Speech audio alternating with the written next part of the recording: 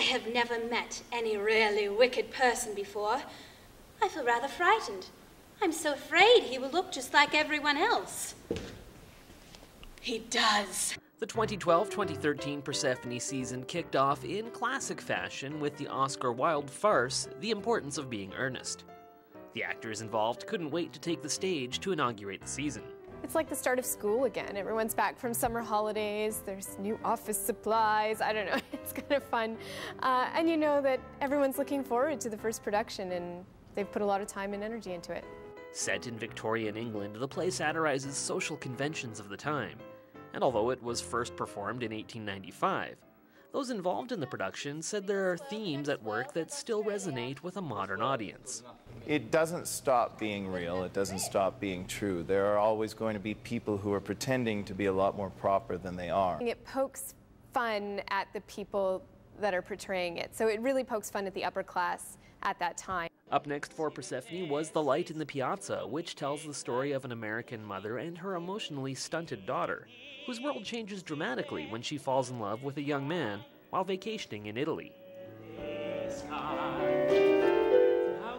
In the director's notes for the show, I say, if you allow yourself just to sit back and take this show in, you are going to be shocked, you're going to be moved, you're going to be puzzled, you're going to be overjoyed, you're going to, there's so many things that'll pull and, push and pull at your heartstrings. Scar.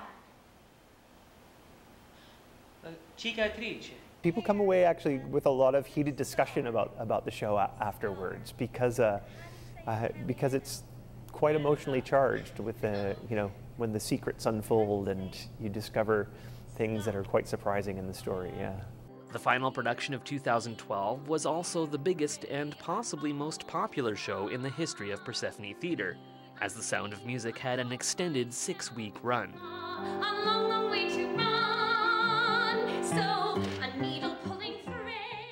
The huge cast included several young children, and it was up to associate choreographer Christina Gordon to make sure they all ended up in the right place at the right time in the complicated production. Marta. It's kind of like managing 5 or 6 or 7 puppy dogs at the same time, because when you say, okay, we need to do that with energy, they do it with energy. And so it's almost like taking the kid out of them for the first little while and then asking them to put the child back in. The staging of the beloved Rodgers and Hammerstein classic also led to a sort of homecoming for Saskatoon's W. Joseph Matheson, who looked to portray Captain Von Trapp more sympathetically than the cinematic version. Liesl. And I think he's more of a heartbroken man who can't stand to look at his kids because it reminds him of his wife, which is the amazing thing that Maria releases that in him. His co-star Jamie Armstrong also consciously avoided being overly influenced by the movie and Julie Andrews' portrayal of her character, Maria.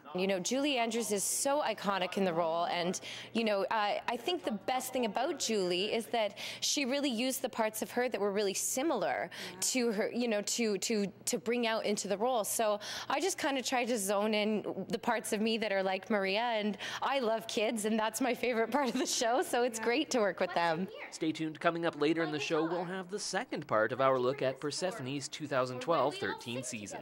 I'm Simon Hyatt reporting. Well, of course you sing. Everybody sings. Well, what songs do you know?